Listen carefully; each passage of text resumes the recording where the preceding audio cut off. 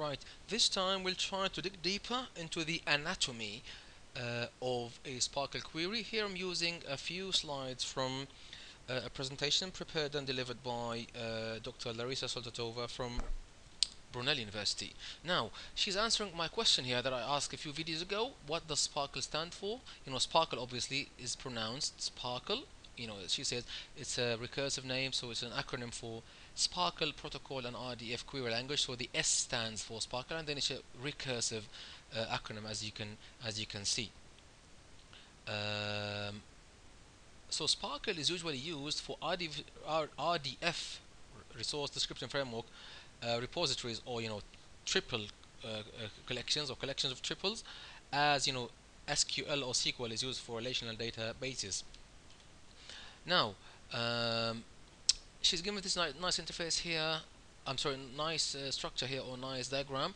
I'll give you a few seconds to have a look at it. I'm not going to explain it, but this is where SPARQL is placed in terms of this structure, and this is obviously she's taking this from somewhere. Yes. Now, why we use SPARQL? It gives us the ability to pull values from structured data, semi-structured data, from RDF collections, and the rest of it. And then these videos are not about what an RDF is, but usually an RDF, or any data that's represented in this the idea of triples, is a graph. Yes, if you look at our sample file from that we took from the book, here you can imagine this Richard as a node or a vertex in a graph.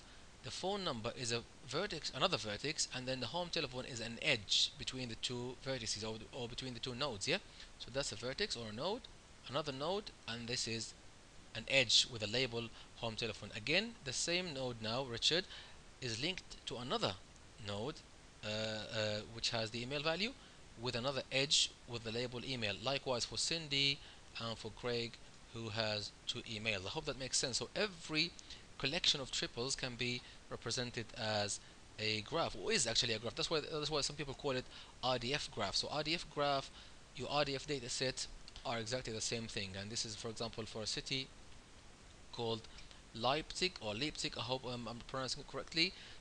That's a node. That's probably can be seen as another node. The longitude is our predicate here. So that subject, predicate, object is linking these two together. Another node there, another node there. I hope that makes sense.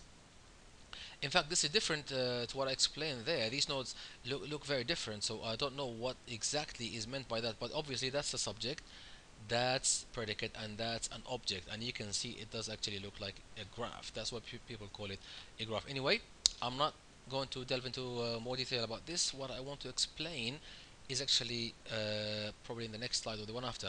Now, this is taken from the book that we are using. Yep. What it says is that from a graph that we have, from an RDF graph, or from collection of triples, using SPARQL, a SPARQL query rather, using a SPARQL query, we can have a subgraph, yeah, or a subset of that collection of triples. So we narrow down the collection from the whole graph, from the whole data set. We just want a subset from that data set. We just want some records from the whole triples. Yes. So for a SPARQL query, the where clause is what specifies which data to pull out. This is the where clause. It's the where clause where we put our conditions to pull out the data that we actually want. Yes, and the select does the actual picking of the data. Now, if you see here, this is what I wanted to explain: the anatomy of our SPARQL query. I like that name actually, the anatomy of a SPARQL query. Yes.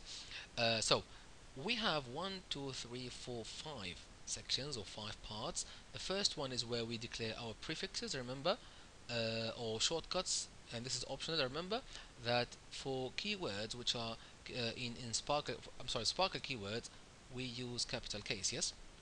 So the optional part is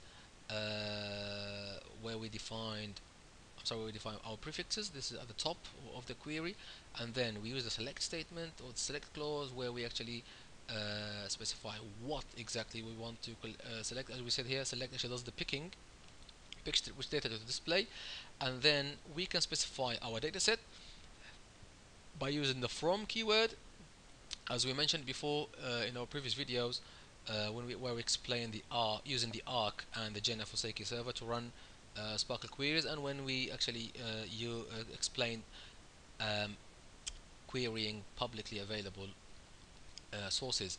Now, this is also optional, but our key, our main keyword here after the select is actually the where clause. Yeah, and notice that it's actually in capital case, so it's a reserved keyword or a keyword in SPARQL, and then with a curly bracket, and inside that we put our conditions, what exactly we want, or the conditions that we want our data to meet. Yes, we want the data to satisfy and meet, so we can display the results. And then these are also optional modifiers where we can, for example, order the data by a certain result or field or condition.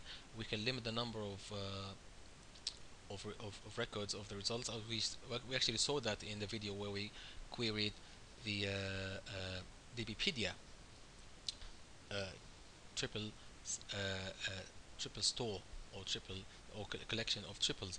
Yes, I hope that makes sense. This is the anatomy of a SPARQL query. This is what it looks like. We have prefixes which are optional, select statement. We can use the from keyword if we want to specify dataset, where the dataset is, which is also optional. And then the main one is keyword. After select, the main one is the where keyword with the curly brackets. Put our conditions in there, and this we can use some modifiers which are optional. Another look at our query that we used in the previous videos, and we can see it's exactly the same thing as you can see here.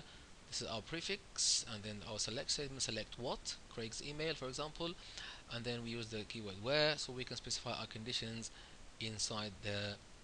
And then if for example we're expecting a large number of results, then we can maybe for example use